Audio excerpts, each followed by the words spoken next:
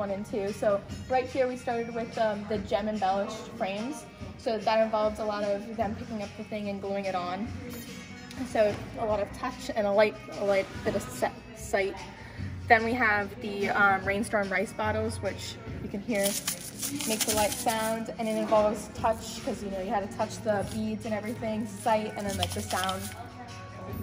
Then we have our little washi tape laces, which involves sight and also touch because they had to touch the washi tape and tape it on, and also the sand. Then we have our washi tape wooden boxes.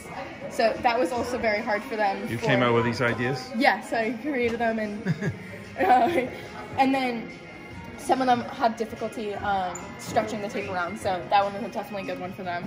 But it came out good. Yes, definitely. Then we have, this one's my personal favorite, the sensory calming bottles, which shaking up creates glitter. Ah, nice. So that's a lot of sight. And then we have the Mod Podge and tissue paper candle holders. This was hard for them because it was very thin paper, but they all did a very nice job. This one was a lot of touch. This day, the fingerprint pineapples, so they used their thumb with that. And then also the textured abstract art, so a wide array of different textures and everything. And this one was also a good one because I liked how everyone's came out and everyone was very different. Then we had the bird feeders and air dry clay pots. So this one, we ran into a challenge because somebody was originally allergic to peanut butter. Oh, so boy. we put it on the string, put the Cheerios on the string, and we also did a little mini project with the gems again.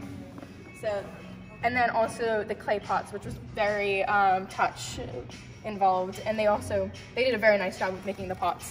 They did. Yeah, that was definitely. And then finally, the sun catchers, the glass sun catcher beads.